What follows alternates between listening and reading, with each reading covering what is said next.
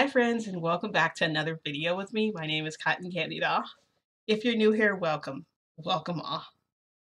Hi, this is a shifting video. First thing I want to do is acknowledge everyone. Thank you so much for watching my videos. Thank you for subscribing to me. I've made it to 300 subscribers. And I want to say thank you. I appreciate all of you for being there for me, for listening to my shifting stories. I'm so grateful I've had someone to talk to all this time. Because as you know, I don't really talk to anyone about this stuff. So I just wanted to put that out there before I started my video. And I also want to acknowledge that, I haven't been saying I haven't really been saying to subscribe to my channel because I feel like I don't want to put pressure on people. People should be able to subscribe if they want. Because the reality is, if you really like a channel, you're going to subscribe, regardless of saying subscribe to my channel and all that. Also, I wasn't looking to like really make money from YouTube. I did want to make money, but I was looking for like to make money with like sponsorships more than my subscriptions. I like being a small channel because I'm basically like a hidden treasure. I'm like the hidden gold on the bottom of the dirt that you don't even know is there until you've dug enough to find it. So that's kind of a weird metaphor. I know, but that's how I look at me. So I'm just happy either way. Like I just like sharing. So I'm so grateful that my channel is growing though, and more people are getting to know about my channel because then they get to, if they're trying to shift or if they're trying to figure out why they can't shift. At least I might have some kind of answers for them because I talked about why I was able to shift and what it was like before I could shift. So I'm hoping my information is actually helping people out there. And I hope you guys are digging and digging if you haven't, and you're finding the answers to the things that you're looking for. Before I continue with this video, I want to say that this might be a long video. My last video wasn't really that long. These videos, I like to make them longer when I go into my shifts with Toshinori's house because there's just so much detail I have to put in there. I have a lot of explaining this time to do with the thumbnail was there, so you guys kind of saw. But at the same time, I don't feel like um, I don't want to give away spoilers.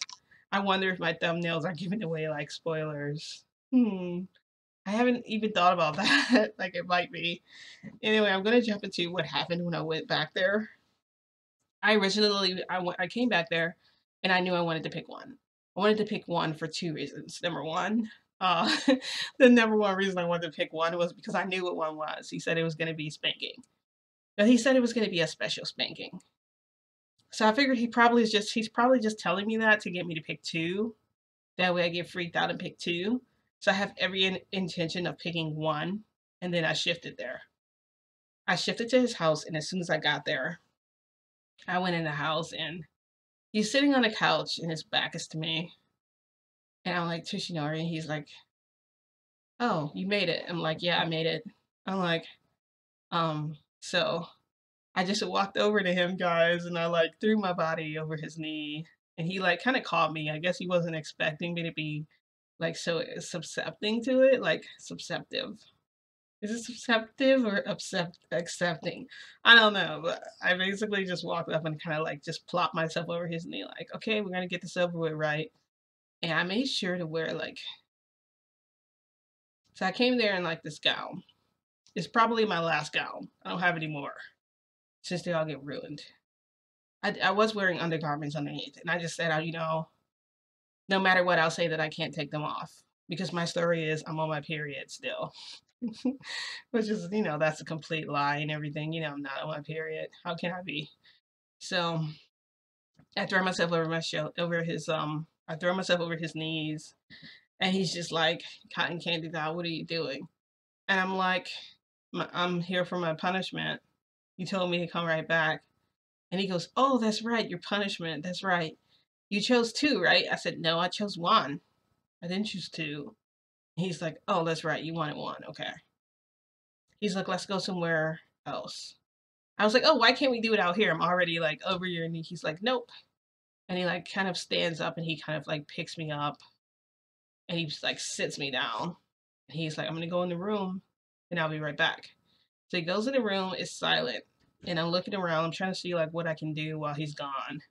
And I'm thinking, I think if he had like a drink here, I could drink and then I'll be like wasted and then it won't even matter whatever it is. I won't have to deal with it. Like I'm basically looking for like a silent way out without having a way out. That way he can still do it, but maybe if I'm not here, maybe I could drug myself and maybe he can. No, I'm like no, when I'm gonna get into this kind of trouble with him again, my heart is always racing. My heart is racing because I don't know what he has planned. So like I'm walking across this floor. I'm just admiring like his whole apartment. I'm just like this house is really really nice. Like it's really nice. And then I see this door and I'm like, what is this door? I didn't notice the door was here before. No, it's not a red room. This is not 50 Shades, okay? So, but that kind of popped into my head when I saw the door. I tried to like open it and it didn't open.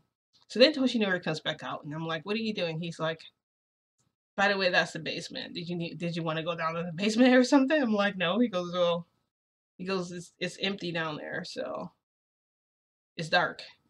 And I'm like, okay. And I just walk away from there. Like I've never noticed the room before, so he said it's just the basement, whatever. So I just walked away from there. He's like, come with me. He took my hand and like kind of like pulled me into the room. And then he goes over to the bed and he's like, okay, so lay across the bed. And I'm like, do I have to lay? I was like, how do you want me to lay? Do you want me to lay like? So now I'm just being weird. I'm being weird and I'm making him feel weird about it because it's like, dang it, I gotta get in trouble. But it's like, I want to make you feel as awkward as possible. Maybe you'll change your mind, if I make you feel like, you know. So guys, I do something I probably shouldn't. I climb on the bed and I'm like, he's like, okay. He goes, now lean forward. He's like, let your feet dangle off. And I go like this. And I like dangle my feet off. And he's like, yeah, just like that. So my stomach is laying flat, but the rest of my body, like my bottom half, is hanging off the bed. And he's like, so hold on to the sides of, he goes, hold on to the sides. Try to hold on to like the sides of the bed. But the thing is, the bed is too big for that anyway. I can't hang on to the sides. So basically, me just hold on to the blanket. And I get the feeling this is not going to work. This is going to fall off. And I'm just thinking, like, why is he being so weird about, like, why can't I just be over your knee? That's usually how you do this. Or the one time I received my pounding while I received my spanking, it was basically like doggy style, kind of. It was like that, guys. 100%. And I'm just thinking, like, why can't it be like that? Why do I have to struggle to hold myself up while I get swatted? Like this is a mess. This isn't gonna work. So I'm laying down like that, and I'm just like, and he's like, okay, so I'm gonna explain to you everything I do before I do it. So then I go, what's my safe word? He's like, what? I go, what's my safe word? He goes, no, you're not getting a safe word. Like I'm trying to turn this into something it's not. Basically like a reward system or whatever. And then he's like, okay, so I'm gonna get started, okay? So he swats me one time and it freaking hurts, guys. It hurts so bad. And I don't know if I was too drugged to notice last time or what, but it freaking hurt. Just one hurt. And I'm like, oh damn. And I'm like, wait, wait, how many times are you gonna do this? He's like, well, I thought about that. At first I was only gonna do 10. He goes, when I came home that day from the school, I knew that you came up there, and so I figured if you did tell me, it would only be like 10. And I'm like, okay, well, how many is it now? He goes, well, you told me the truth. I'm like, okay, yeah, I told you the truth. What? And he's like, well, it's gonna be like 30. I'm like 30? Like, I'm not even gonna have a bottom anymore. What do you mean? Like, I'm not gonna have a butt anymore. You do that. I was like, you can't. And he goes, just turn around, just take another one. And he swats me again, and I go, ow, and I go, Daddy, you shouldn't have. He goes, stop it. I'm like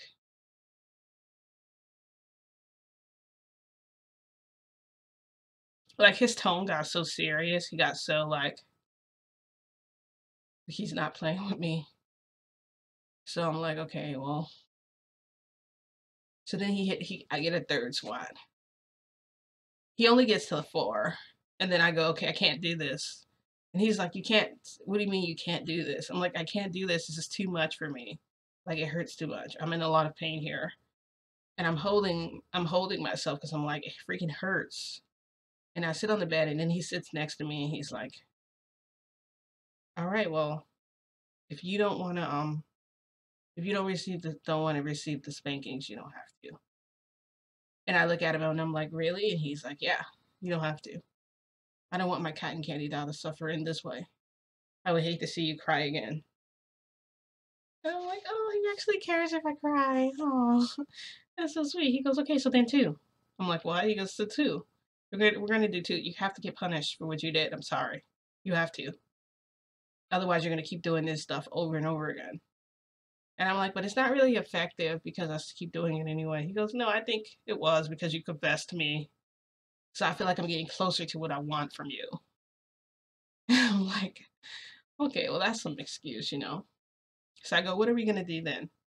He goes, we're going to do, it's going to be number two, but it's going to be guys number two. Oh my God. I fully came there with the intent. I came there with the intent of accepting, like just accepting number one, just accepting the spanking. Oh, it was freaking insane. Guys, it was freaking crazy, okay? Did you think the wolf cakes thing and the maze, the freaking weird flower, freaking forest shit was crazy? Okay, so Yoshinori has this big box wrapped. And I go, oh God, what's in the box? I unwrap the box and it has a freaking bunny suit in it. It has bunny ears, it's got bunny tail. It's basically the wolf suit, exactly the same. And I go, do you have some kind of fetish or something? And he goes, no, this is your punishment. He goes, but I can't treat a rabbit like a wolf, can I? They're not as vicious as wolves. They're cute and they're cuddly. So today you're going to be my bunny cakes. And I'm like, why do I have to be cakes? Why can't I be like, I don't know, something else? And he's like, you're bunny cakes today. So I have these freaking ears on, and then he goes, you know what to do. You're going to give me your hands. So I do like this. I give him my hands. He cuffs them. And he goes, oh, because you're, because you're a bunny, because you're my bunny, my ravaged rabbit. So guys,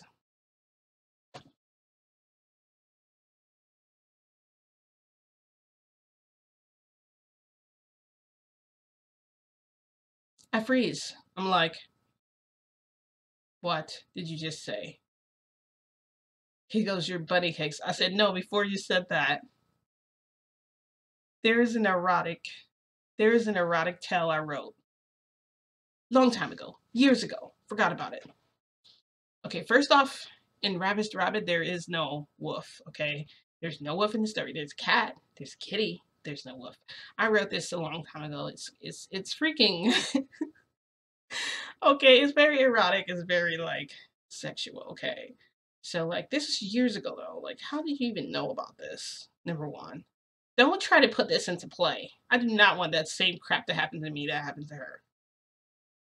So he's like, I'm just joking, bunny cakes. And he kisses me and he's like, okay, I can't resist you. You're so sweet. And I'm like, yeah, because I'm cotton candy. He goes, bunny cakes today. Like, what? So then he gets out his gun again. I'm like, oh my God, his freaking gun. And he's like, you know what? He puts it on his back. He goes, because I can't treat you like a wolf, I'm not going to shoot you. I go, you're not? He's like, no, I'm not going to shoot you that much. I'm like, what does that mean? He goes, oh, well, rabbits can't talk, so my bunny cakes won't be able to speak, so I'm going to put this in their mouth. And he walks up and he puts a gag. He has his little ball and gag. He puts it in my mouth. So get this mental image of me, okay? Rabbit ears, rabbit tail. Same contraction device on me as the wolf. And and I have the ball in my mouth this time. So I basically have a gag. He's like, I forgot one more thing. And I go, what? And I'm hoping he doesn't remember the freaking vibrating thing that, you know, where I had to keep howling. He's like, lay down. I'm like, no. And he's like, you can't tell me no. But I know it was like that. And he goes, "Oh, are you resisting? Are you refusing?" He's like, "Okay." He like just pushes me over. And I finally see what it is. It's like this, so it looks like a hot dog, okay? But it's the top part is like rounder. It's almost like a ball. But it like pulsates or whatever. So he put that in me. And he goes, every time I say, "Bunny, I want you to hop." And I'm like, oh my God, now I gotta hop? Like, well, I'm like, first off, this is a nightmare, okay? I really wish I could switch back to one. But at the same time, I don't feel like I can handle one. Like, it's too much. It's way too much. Anyway, we play our little game. I'm hopping through the freaking forest, flowers, crap. And I'm gonna try to stop cursing too. There's like this forest of flowers, and so I'm like, I gotta get clever because I know that I'm out here and I know this is my punishment, but regardless, I'm still going through, right? And every time he sees me hop, the bullet is grazing me. It's like he's purposely not trying to shoot me. He's doing this on purpose. And it hurts. And I have a mark too, guys, right on my shoulder. But I would have to undo my dress. Oh my gosh. Let's see if I can show you guys this time. Nope, not this shoulder. Oh, this is so TMI. I swear I'm not getting naked. Just, okay. Oh, I doubt I can even show you guys. It's huge. I'm not crazy, guys, I promise. I promise I'm not crazy.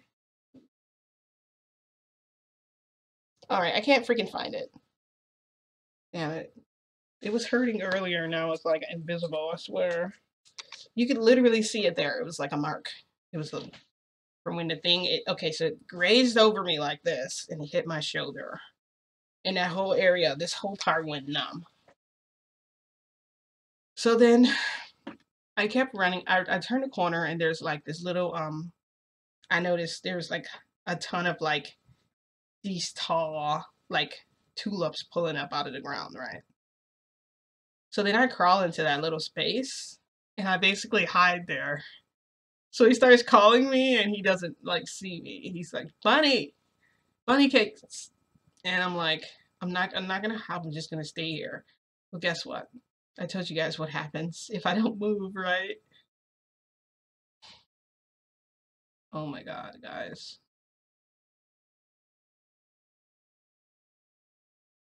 He found me. He found me because I couldn't stay still. Okay, I couldn't keep my voice down. I couldn't not make any sound. It was impossible. With the thing pulsating, and all he did was keep turning it up higher and higher. And at some point I was like screaming, and I was like struggling to like contain myself, and he came over and he's like, "That looks rough." And I'm like, "What the heck?" So then like he picks me up, he carries me into back into the house, and he takes me in his room, and I'm like, well, he's gonna get me in the shower, or he's gonna get me in the bath now, or whatever. And I hear him running the bath water, and I'm like, oh, finally it's over. But then he comes out, and um, I'm like, what? He's like bunny cakes. I'm like, he's like, let's go in the basement.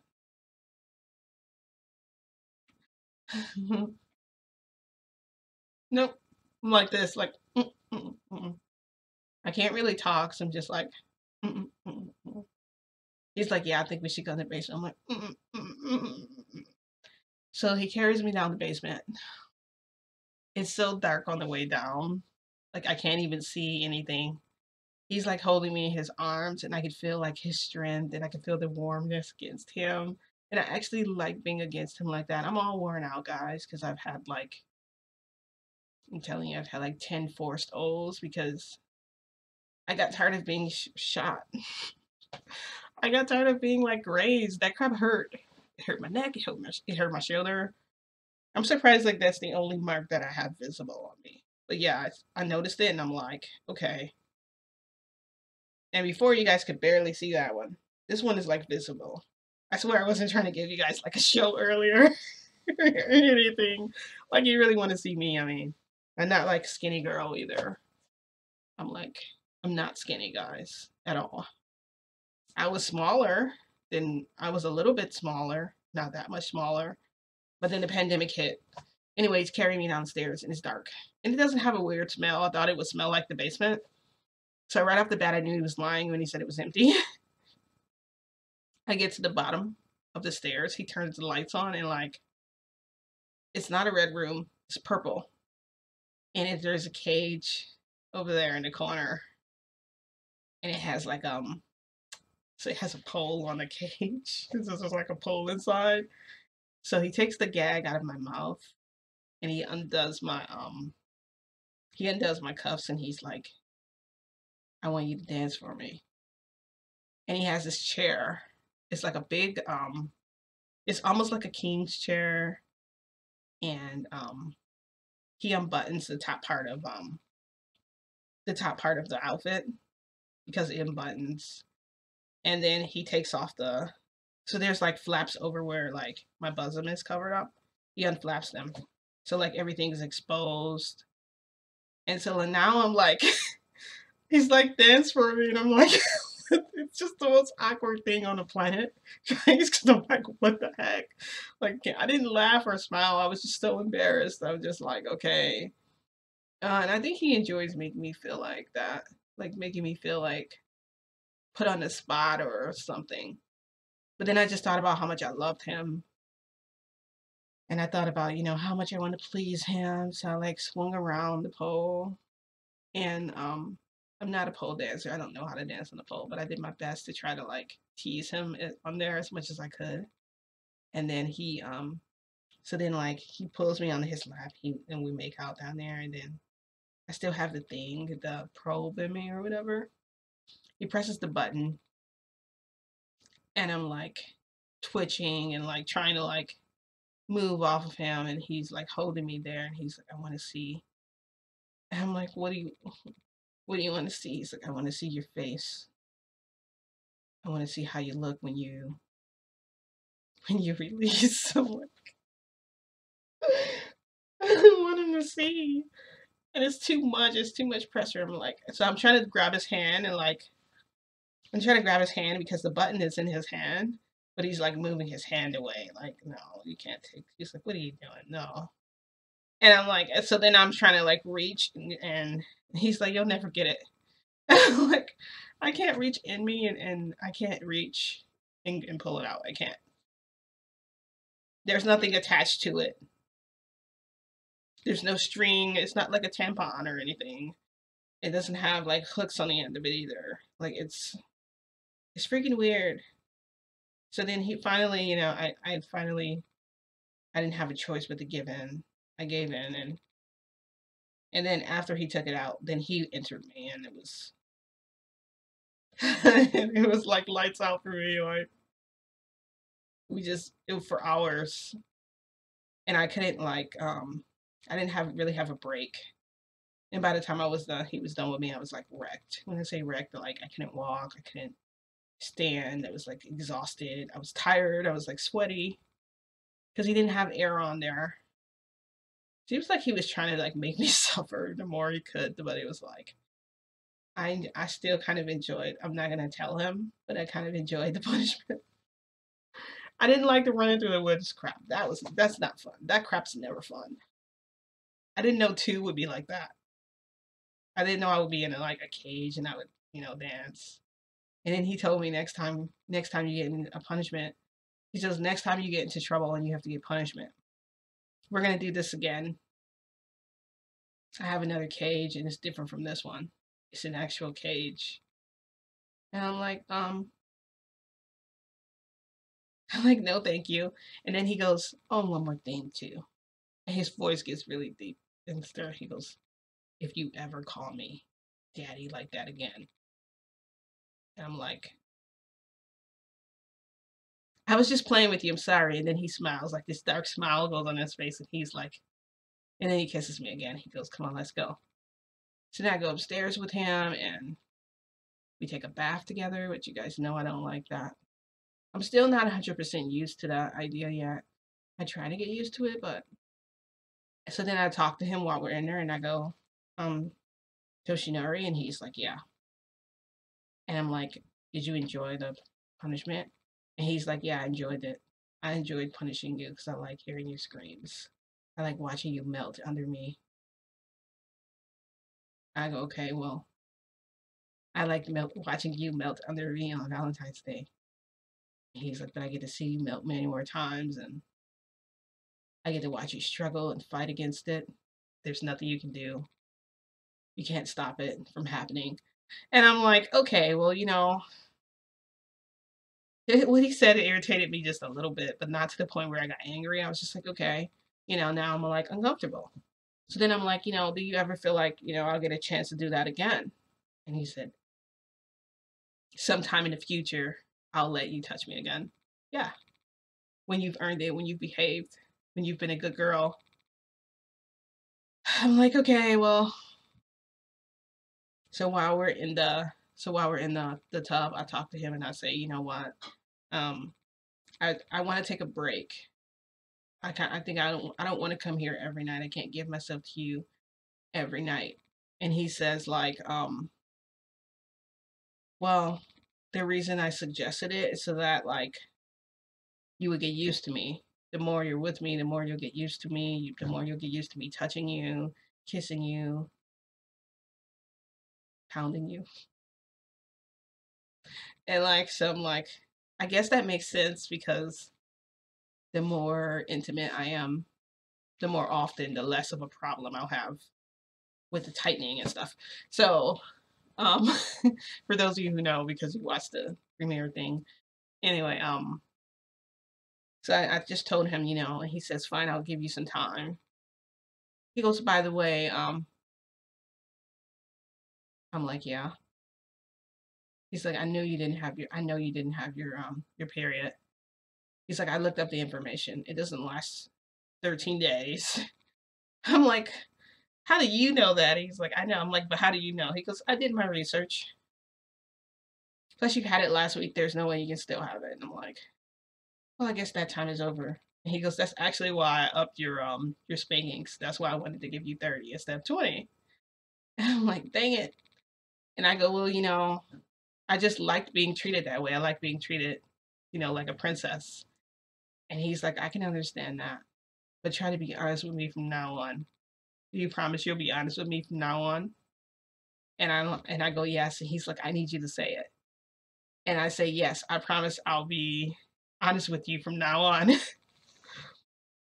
So then afterwards, we did it again. And then I finally shifted back here. But I mean, that was a